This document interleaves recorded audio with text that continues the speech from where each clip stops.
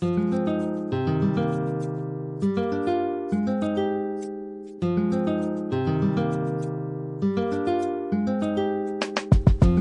you're about to experience is one man's quest to see beyond the tumultuous period we're in and to envision what lies just beyond our grasp, yet well within our reach. Welcome to Larry Rifkin's America Trends, where the future has arrived, and it's just in time.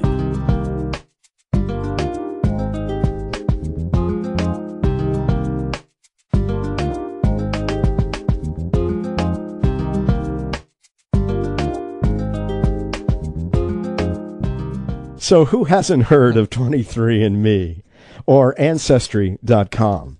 You think about genetic testing to find out who we are. It's all the rage in America today. Where did we come from? What baggage are we carrying around? And then everybody wants to know about their family tree and their lineage. And there's all this generational cleansing that's going on where people recognize that unless they understand where they came from, they're not going to be able to sort out who they are today and try to make a better person in the present. So I've got to ask you, John, I mean, you had a bit of a surprise when you sent some DNA away to have it tested. What did you find? I did. I found out what I already knew, but I did find out that I'm a 1%er. What does that mean? I'm a 1% African American, and I can't. See, here's the problem with it. So I got this genetic back. Right. So now I'm trying to find, and I have a lot of people who match my DNA, but I haven't been able to figure out, none of the names match. So if I put my name in or I put the Russian name in, I can't. So I got matches, but I don't got matches, if you know what I mean.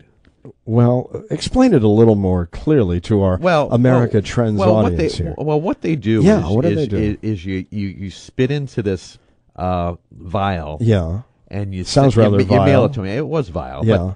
And you mail it to them. Right. And then they put you in the computer, and they take your DNA and they match it up with everybody else, and they give you a list of people who are first cousins, second cousins, third cousins, fourth cousins, all the way down up to the 10th cousins, and which is good. It's very interesting, and and I've written to a few people, and I've been trying to figure out how this works.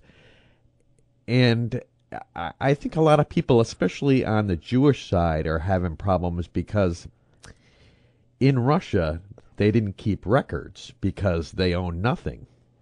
So they just traveled about, and they must mingle among themselves, right? I think it turns out that just about everyone in Eastern Europe is related in some way. I think that's ultimately what we discovered, right?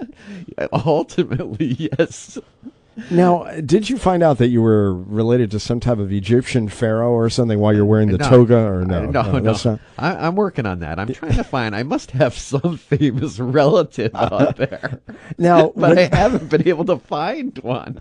When we all started out, I mean, let's be honest. When we started families, and you and I started our families probably around the same time, we were more likely, I would think at that time, and I'm going back now to the early 80s, to go to a psychic or a fortune teller to get information that was probably more reliable than any of the science that was available at that time. Well, right? that's true. That this was not available. I mean, this is still in infancy now. They're just finding out, how much more they can do with this. So, I mean, we're just on the edge of this thing, I think. Oh, but I think there are some incredible advances just on the way. But when you and I, again, were having our families, did you go to Lamaze classes? Oh, yeah. And did you have the prenatal ultrasound that you showed to everyone? Yeah, that little black and white photo? Yes. Look, here's my finest creation. And people trying to discern whether they could find any male body parts or something, right?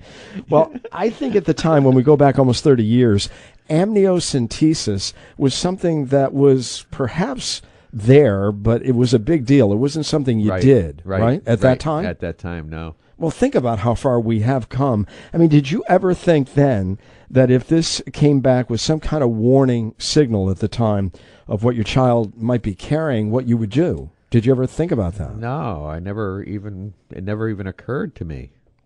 So Well, what's amazing now is that you can test for almost any eventuality. And I find that to be a little bit disconcerting because I don't know exactly what you do with that information and whether that information, number one, is reliable. For example, with some of these commercially available things that you are now reading about, 23andMe, you did Ancestry.com, Right. you have telos years to tell you how old you really are in terms of how you've Right. handled your body. You've Right. got all this stuff. How reliable do you think that stuff is? Yeah, that's a good question. I mean, we need somebody that knows about this to tell us, because I still think a lot of this stuff is Too early on? They're still learning about it. They're still finding new things every day about our DNA and how it works, and it's very complicated. But I mean, what would you like to know, or what would you have liked to have known about your children, or the impending onset of a pregnancy? What did you want to know, or did you want to know anything, or was it because every other generation knew nothing and we all took potluck? And I think that's it. We knew nothing, but then do we want to know? I mean, I don't know. I've been wondering about taking that. What is it?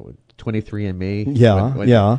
And that one, they can go the $99 package. I think you just find out That's just about your chromosomes. Right. The other tells you what you're likely to. Everything, But I'm like, I'm on the edge with that one. Yeah, that's a tricky one. I mean, how many of us want to know? I mean, we know that at the end of the day, it all ends pretty badly for all of us. We know that. Yes. But one of the things about life is, I think, not knowing when and how allows you to get up every morning and think that this whole journey going. is worth it. Right. Yeah. Exactly. But, John, we do have to recognize that scientists have this master playbook now, and it can reveal just about anything that you want to know or don't want to know from the beginning. So I was reading, of course, a book, and we're going to be accenting that book in a moment. And if you take the language of DNA and you place it in these discrete little units that we call genes, and they are housed within 46 chromosomes, and you can take a very individualized look at each of us. And, look, we're not wearing lab coats. I mean, John and I are not doing that for today's America Trends. But we will not sacrifice a frog in the making of this episode either. Because remember doing that, John? I mean, you remember that, right? Oh, yeah. How good were you terrible. at dissection? I hated that. Ugh. Really? Oh, yeah. Well, you were already an advanced member of the species. I mean, you didn't want to kill any harmless creature. I know you, John. You're a good man. But so we have this user's guide to our makeup. But the real question is, how do we use it? This all gets really interesting from here, John.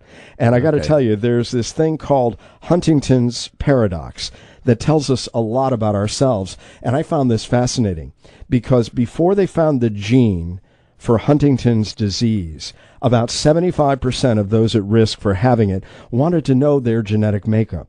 And then the test became available, and only 25% wanted to know their genetic predisposition. So the question is, why? Why is that? And it gets to some of the things that you were saying. Right, exactly. I don't know. I know. I want to know, but I don't want to know. Well, remember the name Dr. Ezekiel Emanuel? Yes. Yep. He's the godfather of an orphan himself. Well, I'm talking about the Affordable Care Act. But he said that in the abstract, more information always seems desirable. We all want it. Right. But in reality, not so much. I agree. So he reminds us that we're hardwired to consider positive outcomes and may be shackled with too much information. But really, John, think about life itself. I mean, who really wants to think about the road ahead? We really don't. But we now can, and that really presents a dilemma for many. So we have now shared with our listeners perhaps more than they want to know, and we've exposed our own fears and anxieties and ignorance of biology. So we're going to add someone to this conversation who has a lot more to say about opening up the genetic Pandora's box. And I'm speaking about Bonnie Rochman. She's a fine journalist, John. She's the author of The Gene Machine, How Genetic Technologies Are Changing the Way We Have Kids and the Kids we have. Are you interested in this? Oh, yes. very interested. Well, you're going to find this fascinating. So we're going to welcome Bonnie to our conversation today on America Trends. All right, let's do it. I'm speaking to Bonnie Rochman, a fine journalist and the author of the book The Gene Machine, How Genetic Technologies Are Changing the Way We Have Kids and the Kids We Have. Bonnie, when you were pregnant, you were offered a battery of genetic tests. Did you think that was a good development, or were you concerned at having too much information to sort through at that time? I thought it was a good development, but I may be unique in this aspect. So being a journalist, that's my life's work. So I'm a seeker of information. I'm someone who always wants to ask that extra question and always wants to know more. So I was appreciative of the opportunity to dive deeper into my unborn children's DNA.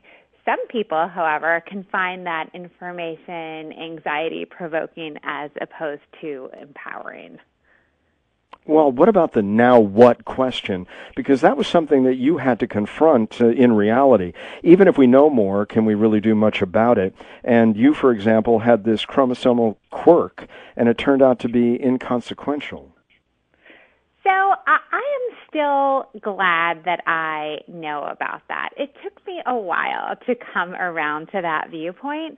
But, I'll go back and just explain a little bit about what had happened. So in the course of prenatal testing, I think really that what's happening these days is that, and it's sort of a universal truth, the more you look for something, the more, if you look for something wrong, you're going to find something. And that's because human beings are not perfect. We're all born with genetic mutations. So, the fact that you may not know about them doesn't mean that you don't have them. And so during the course of a routine ultrasound in my second trimester with my third child, there was a strange finding, a cyst on her brain, which I have to say sounded really terrifying. So I was told, okay, it could mean absolutely nothing. And sometimes and quite often actually, these cysts, just basically, fluid-filled bubbles get reabsorbed. Or it could be a marker, an indication of a genetic condition called trisomy 18, which is essentially where you have 3 copies of the 18th chromosome instead of the standard 2. And trisomy 18 is very debilitating. Often babies will die before birth or, typically shortly after birth, although there are some instances of children living, but with a pretty diminished quality of life. And so I was there, the doctor said, well, you can just hang out and watch and wait and see what happens when you give birth. Or you can have an amniocentesis, so, analyzing fetal cells to determine whether this is actually the case. So again, me being someone who really craves information, I knew there was no way I was going to be able to sit tight for, it would have been about another 4 months and just wait. And furthermore, I wanted to be prepared. So I had the amniocentesis. Fortunately, it showed that trisomy 18 was not a concern, and I thought, case closed, fantastic. Moving on. Mm-hmm. And then I had asked for the lab report, and I think this is because I'm the daughter of a doctor. So I'd asked for the lab report just to be sent to me, just kind of for my records.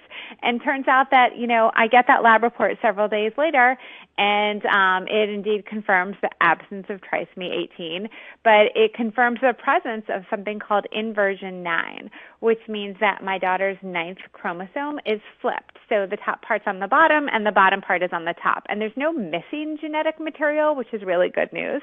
But it's just sort of like if you put your shirt where your pants go and your pants where your shirt goes.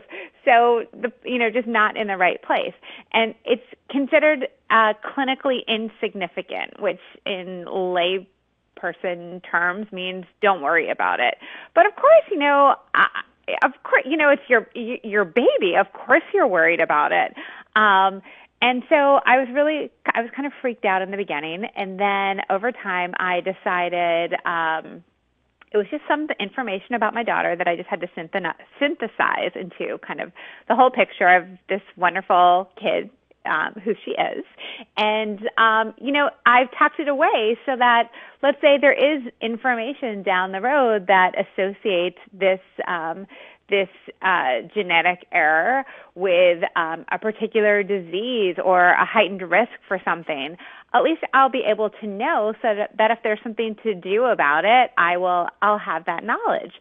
So, again, it comes back to I did indeed find that knowledge kind of overwhelming and a little scary in the beginning. But then once I had time to process it, I realized, this is actually really good information because I want to take care of my daughter as best I can, and that involves being able to know about any genetic risks that. But what do you have to know about yourself mitigate? and the way that you process information to want this kind of data point on your child early on? Because you seem like an inquiring person who can rationally kind of ferret out what's happening here. But there may be others who get a little bit more emotional about these things, and it may leave them wondering, worrying, and being very concerned in ways that might not be terribly useful if they can't do anything about it. Yeah, I think, that's one thing that I really advocate for in this book and just in general. You have to know how you handle information and how you process information, and kind of just in life in general, not just when it comes to genetic testing in kids. But are you the kind of person who really wants to, let's say you're going on a trip, do you do tons and tons of research before you I got to admit, Bonnie, I don't. My sister does. You don't. But I want to kind of feel it as I'm going along. And, we plan it, but I don't get into every point of minutia and where's the next gas station just in case we run out or whatever. My sister does that kind of planning, so we're a little bit different. It's like type A. You know, are you type A or are you not? So, you might be the kind of person who really doesn't crave all that information. If you kind of take it to the next step, I was just at a genetics conference last week, and there was a lot of talk. And I've gone to several of these genetics conferences, and for the first time, there was a lot of talk from multiple institutions and multiple companies about sequencing genomes of healthy people. So pretty much, since genome sequencing has been around for a couple decades, it's really been used exclusively, for the most part, to either diagnose some mysterious disease or to, certainly it's just used on people who are sick and who have some sort of disease to provide insight into that. But, it seems like there's starting to be a shift into people who are just curious. There were a couple of really funny terms for this kind of curiosity. One was the narcissome, so narcissistic genome. Someone else called it the elective genome. So, obviously this is not for everyone, and I think Bear pointing out, it's for people who have pretty deep pockets also, because this is certainly not something, kind of just like a genetic spelunking, just exploration for the heck of it. It's not something that your insurance company is going to foot the bill for. But, I think it's going to increasingly be part of the social and cultural conversation. Like, do you want this information about not only about your kids, but about yourself? Because if there are companies that are offering it, it's out there for the taking. And do you want that sort of information? How reliable is the commercially available information today that a lot of people are seeing advertised on television? It really varies from company to company, of course. And, something like sequencing your genome, well, that involves, kind of a deep dive into all 20,000 plus genes that a person has. There are other companies like 23andMe that do a much narrower read. But, it's, for the most part, it's pretty accurate. It can give you pictures of it can give you a sense of maybe what you might, kind of what to expect down the road, what you might be at heightened risk for. And in some situations, there might be things that you can do about it. The truth is, when I've spoken to doctors about this, so much it kind of on a global level, so much of what you can do to kind of lower your risk for various cancers, for example, is the kind of stuff that we already know that we should be doing: eat healthy, exercise. Mm-hmm. And so it kind of remains to be seen. Do you actually need this information that you're at greater risk for various diseases? Do you need that kind of information to kind of spur you into going to the gym every day? Maybe so. How much information now can we gather about our child? Is it endless now with the 20,000 genes and the new technology? We can know just about anything if we have the resources. Is that the case?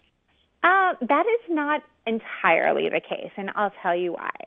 So there are certain diseases, that result from a change in a single gene. Those are called single gene disorders. And if you have that change in a single gene, you're going to develop the disease. But there are so many more conditions that are a function. For example, most cancers, they're a function of genetic mutations combined with environment. Mm-hmm. And why does someone develop cancer and someone else doesn't? It is not always. It is not always solely genetic in nature. For example, you really need look no farther than BRCA mutations, breast cancer mutations, which have been in the news. Oh yeah, Angelina Jolie. Yeah, I mean, exactly. You have to put that in context Angelina. for us as to how important her revelations have been in this field. Yeah, well, I mean, there's even something in the medical field now called, quote unquote, the Angelina effect, because several years ago when Angelina went public and said she had her ovaries removed and later her breasts removed because she had a genetic mutation that put her at increased risk of developing breast and ovarian cancer, that had a real cultural impact in that lots of people started first of all, for the first time, it really brought genetics to the forefront and made it a national conversation because she is such a celebrity. And secondly, it made a lot of people go to their doctors and request testing. Some people who should have been tested, lots of people who really were not at increased risk for, in terms of their family history. But it did certainly jumpstart a national conversation, and I think that's really valuable. It kind of demystified genes and genetics for a lot of people. But to go back to what I was saying, if you have this mutation, it doesn't necessarily mean that you're going to develop the disease. So, when we're trying to learn all this information about our kids, even from birth, you can learn things like, certainly if there is disease present, you could theoretically detect that. But you also, most of what you're going to learn is a lot of information about potential increased risk, maybe decades down the road. So, with this, even if your child would have a BRCA mutation, that doesn't mean that your child is definitely going to get breast cancer. It means that your kid is at increased risk of developing breast cancer, but not everyone who has this mutation goes on. And I know you're right about that, Bonnie, but knowing that at birth, in the case of Angelina Jolie, we found that out when she was an adult. I mean, walking around with that information, carrying that around through your life, both first your mother and father knowing this, then you knowing it. I mean, what does that add in terms of the many burdens we're already carrying around? Well, again, it really goes back to how comfortable you are with information. But I can give you a really specific example of what that can add. So, for example, say that a baby is tested at birth and that a BRCA mutation is discovered. Well, first of all, current kind of conventional wisdom and practice is that parents should not be notified about adult onset conditions because that kind of takes away the right of the child to future autonomy.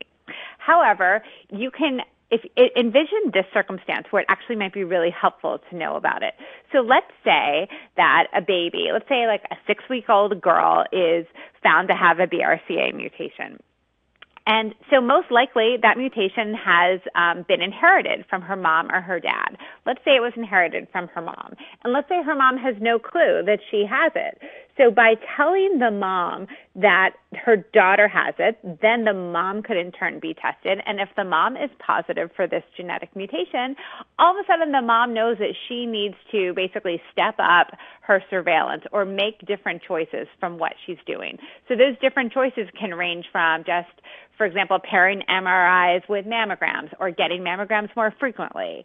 Or, you could kind of take it a step further and, go the Angelina route and have a prophylactic mastectomy, remove your ovaries to decrease risk. But basically it puts you in the driver's seat as opposed to being clueless and not knowing not knowing about this pretty significant increased risk of breast cancer. So in that way, it can be very, very helpful to know about mutations that your child has, because I think that's one thing that's so interesting and certainly unique about genetic information is that it just doesn't, in so many cases, it doesn't just come out of the blue. It's often inherited from previous generations. And there are many who, of course, feel differently. Joel Feinberg, he's a legal philosopher, and he argues that children have a right to a, quote, open future, not fettered by the destiny abnormal genes may predict for them. I know you don't agree with him on that.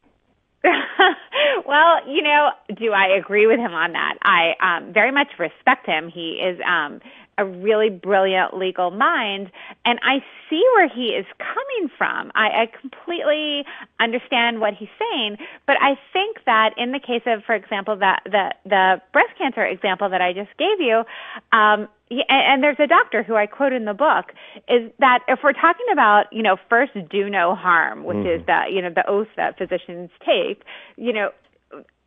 you're doing harm. You would theoretically be doing harm by keeping information about a breast cancer mutation from a mom and then having that mom get an aggressive form of cancer and die. Perhaps it sounds a little far-fetched, but I mean, it could certainly happen. And so if you're talking about preventing harm to a child, well, I'm a little biased. I'm a mother, but I can't think of a better way to prevent harm to a child than by making sure that mom is around to raise that child. Oh, I understand fully. And in your book, because I don't want people to misunderstand what it is that we're saying here about wanting to know and then taking as many preventative approaches as you can as you go along, but Chapter 3, you indicate the other scarlet A, abortion's relationship to genetic testing. Some might say, is this going to give much wider berth to people having abortions because they realize that there could be problems as it relates to this child's health and well-being going along? So, in theory, of course. So the more people that find out that their pregnancy is not proceeding as they had hoped, certainly one possibility is that they could choose to end the pregnancy. But I really think it's a misconception that that prenatal testing is synonymous with abortion. Far from it. There are many people who do testing not because they have any intention of ending the pregnancy if they get test results that are not what they had hoped for. There are a bunch of reasons why you might want to learn ahead of time. For example, that your baby will have Down syndrome. And here are some of those reasons. So about half of babies with Down syndrome have heart defects that require surgical correction. Let's say you live in the middle of the country in a very rural area. Well, if you're having a child with Down syndrome, you may want to change the hospital where you're delivering to one that has better facilities in case your child will need to have surgery or will just need extra attention at birth. You also, for example, if you're having a child with Down syndrome, you may want to align yourself with resources, so connect with other families who have kids with Down syndrome ahead of time to kind of know what to expect and what sorts of things you may want to prepare for. So, you can see that it's not, I really don't think that, I don't think that prenatal testing is necessarily a fast track to abortion. What prenatal testing does is it's a fast track to information.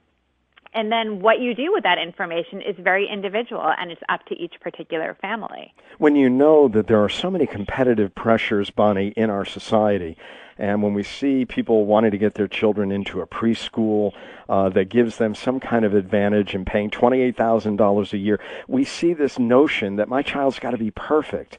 My child has to be better, and I'm going to do everything I can. Is there a risk? I know in my family, in my mother's family, the last born had Down syndrome, and she was such a gift, such a joy, and yet there are many families who might not look at it that way. Absolutely, and that's why I said that it is what prenatal testing is doing is providing information. So it's increased access to information, and then what each individual family, each set of prospective parents does with that information is up to them based on kind of what they feel their values are, what they feel they can handle, a whole myriad of considerations. And abortion is legal in this country, and it is certainly an option, but it is far from the only option. And just because someone finds out that they are having a child whose chromosomes are not absolutely perfect does not necessarily mean that they're going to have an abortion.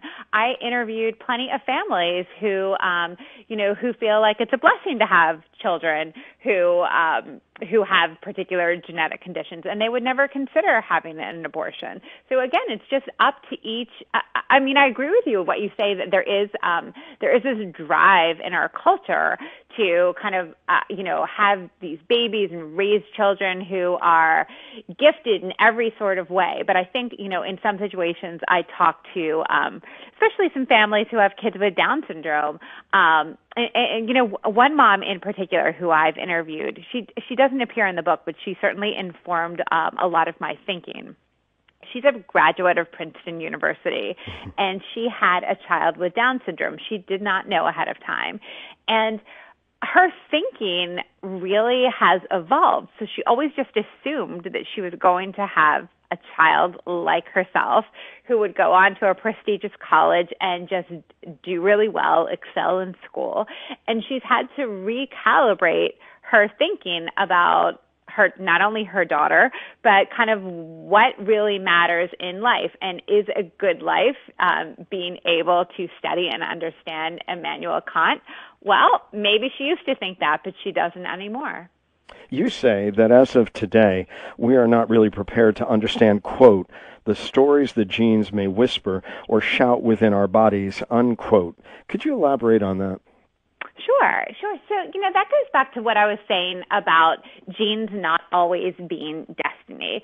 So in some situations, genetics is so complex.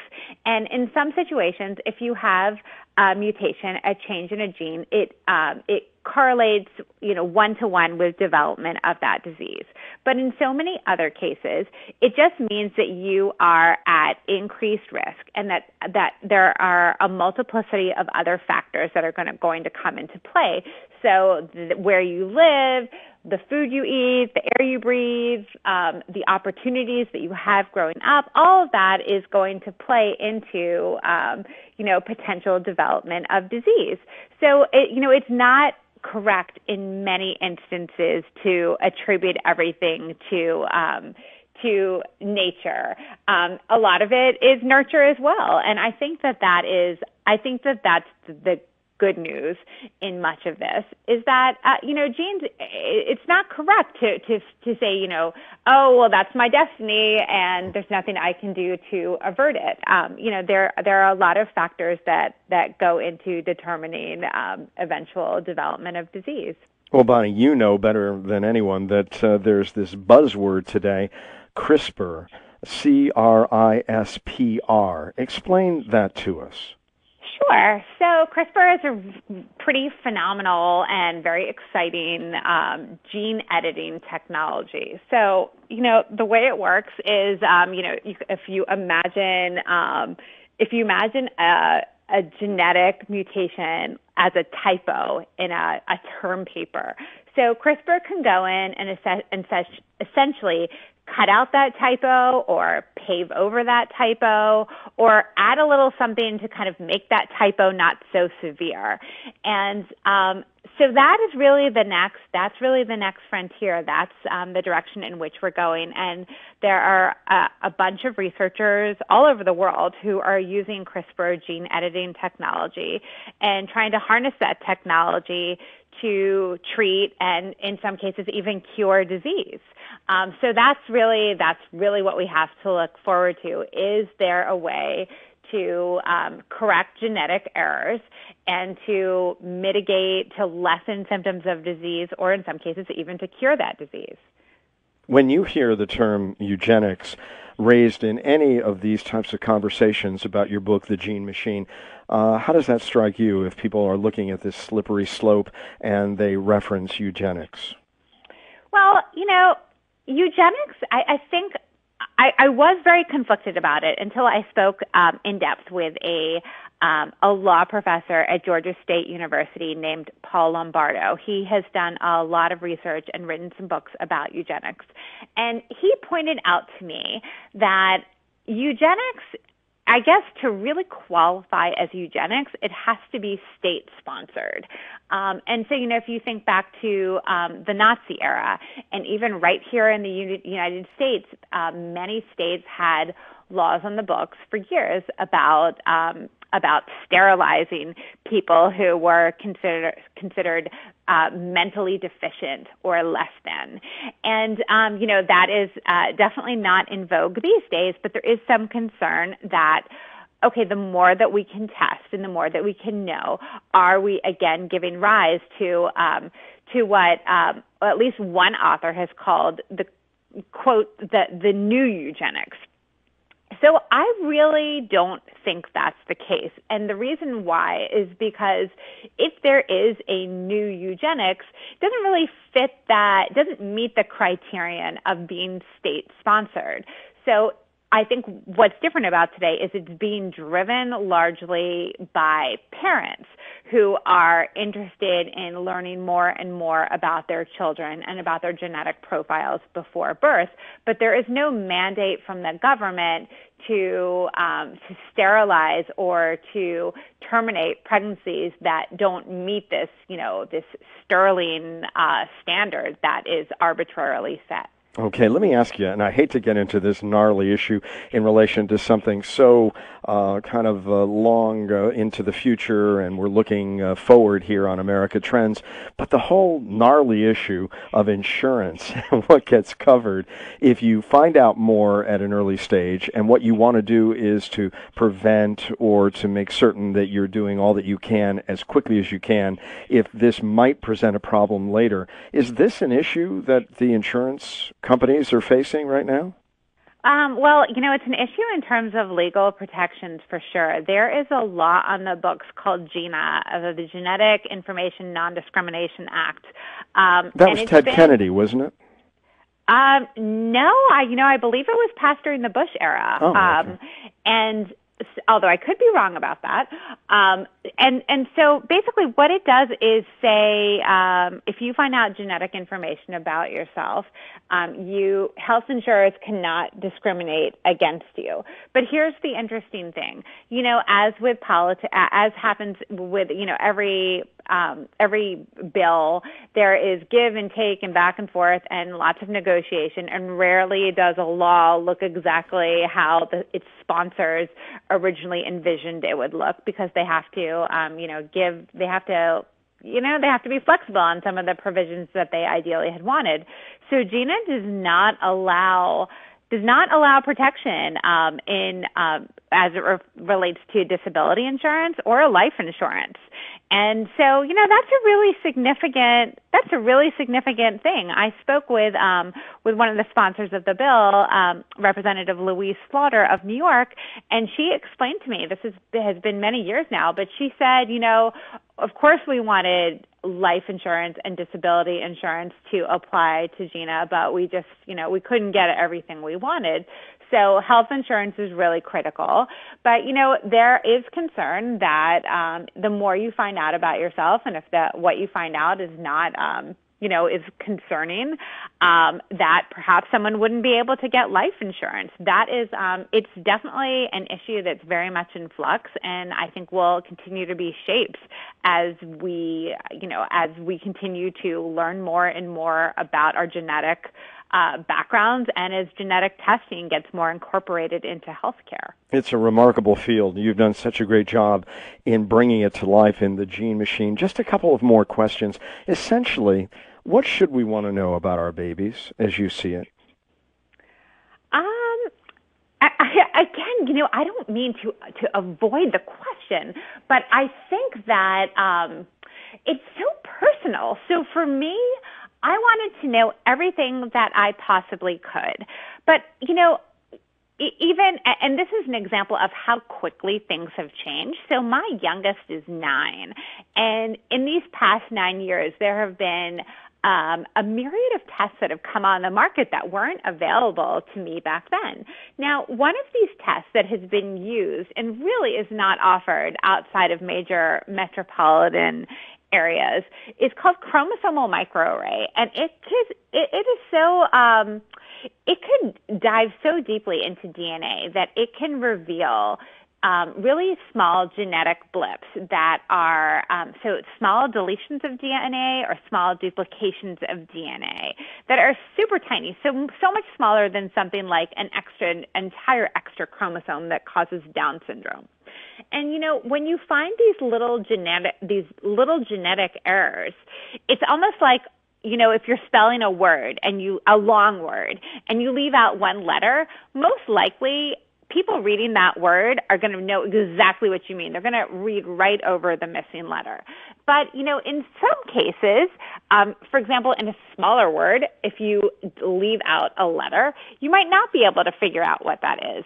And that's sort of the situation that we find ourselves in. So some of these deletions and duplications have been associated with disease, but so many of them we just have no idea. There's even a term, it's called variants of uncertain significance.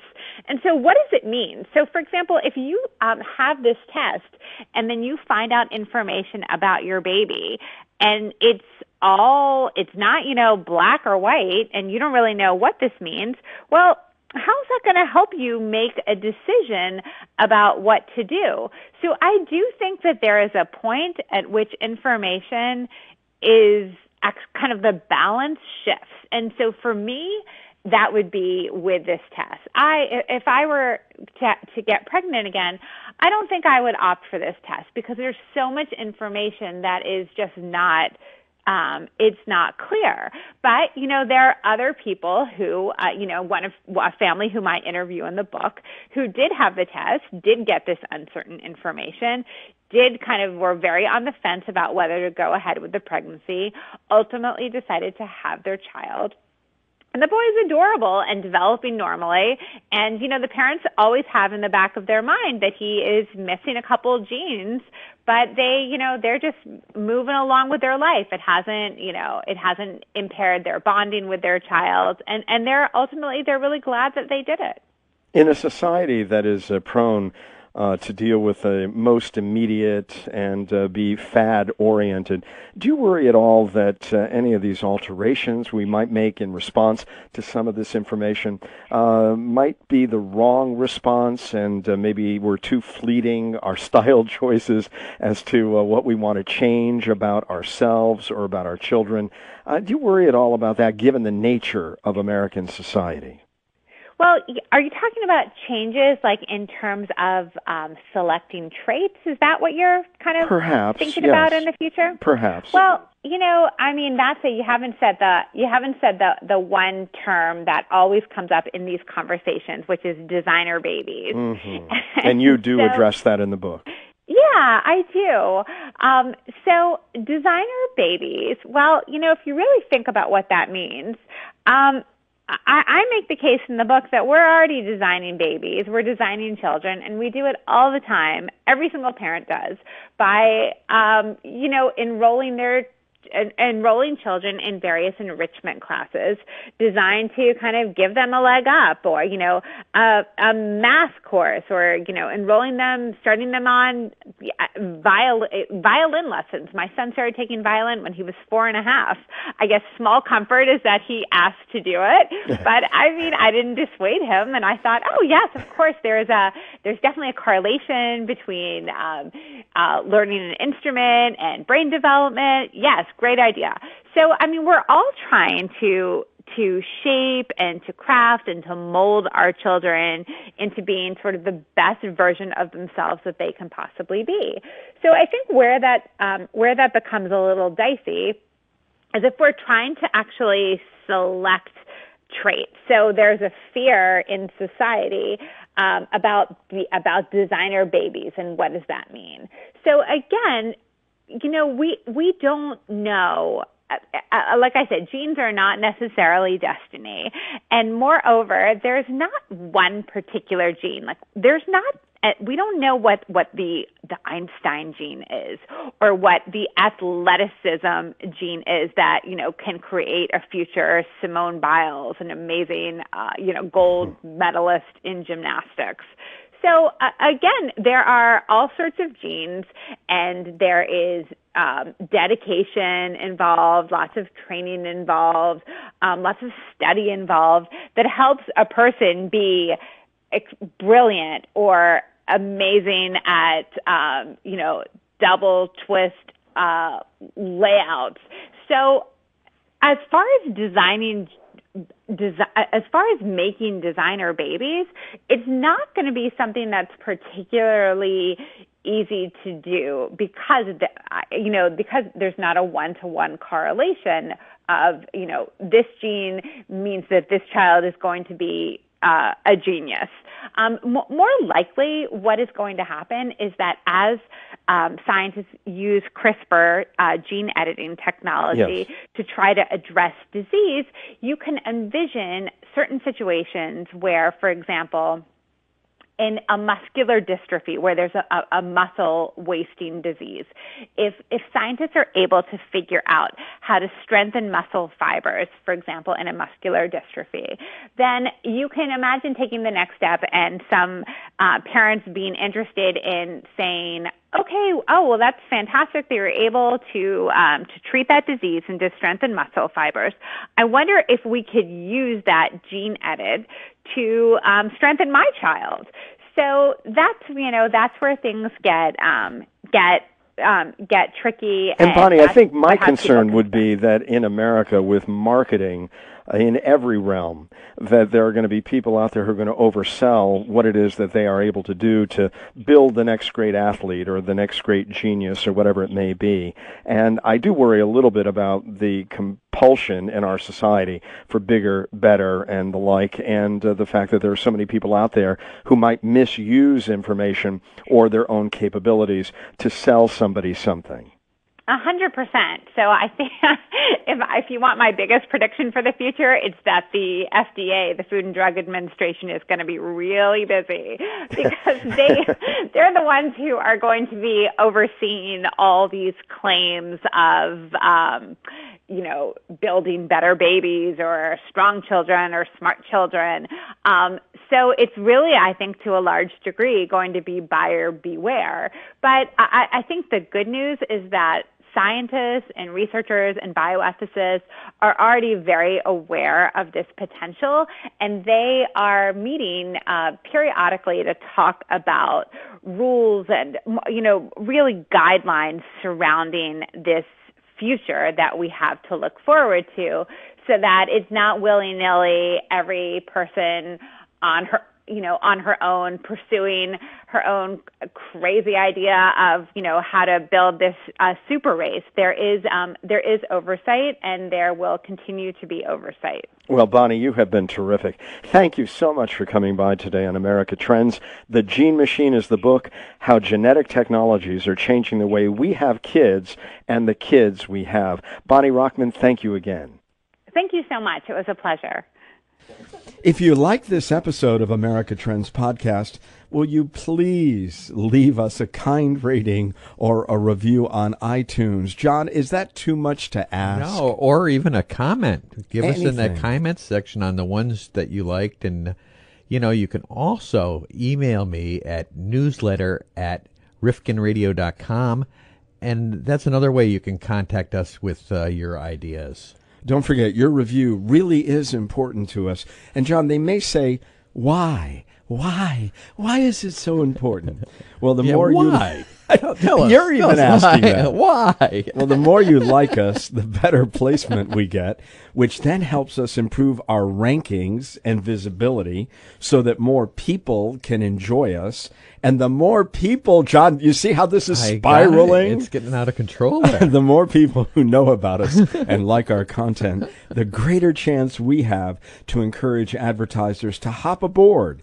You see how it works now, John? I understand now. That's very interesting. And we don't want these folks who are listening to miss a single episode of America Trends Podcast. I mean, we're recording tons of them, aren't we? No, and they're all very interesting, and we got some really good stuff coming up. Oh, we really do. But we want you to subscribe on iTunes or Stitcher.com. And when you do subscribe, let us know on Facebook and Twitter.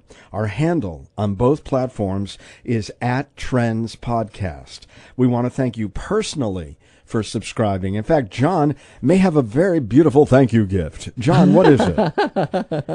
No? We ran out of them? All out of gifts. Oh, my goodness. Well, Sorry please, about that. please send us your ideas and questions for future episodes and topics on America Trends Podcast. We can't think of them all, right, John? That's right. I mean, my head's already exploding. Oh, yes. You see it. I Cloud see it. above.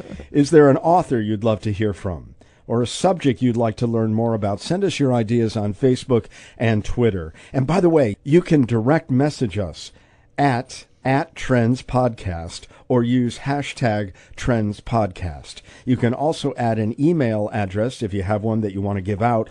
And we do not, right, John? We don't share our list. No spamming, no list getting out. You just get our newsletter. Absolutely. And you can access our full show archive on our website at americatrendspodcast.com. For more information on America Trends and for the latest updates on our upcoming episodes, be sure to like our page on Facebook and follow us on Twitter.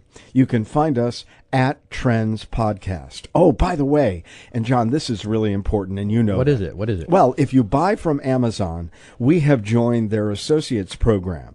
So you go to americatrendspodcast.com before you purchase, and you click over to Amazon from our Amazon store. That's a very good point, because it doesn't cost them any more money to do that. No, that's all built in. And then we get a few pesos. Yeah, It helps but- keep and the look, podcast going. You know, if we get a small VIG, 2 or 3%, if you don't do it through us, you're just giving more money to Jeff Bezos. And he doesn't Exactly. need any more money. He doesn't need it. And he That's doesn't do correct. any podcasts, I don't think.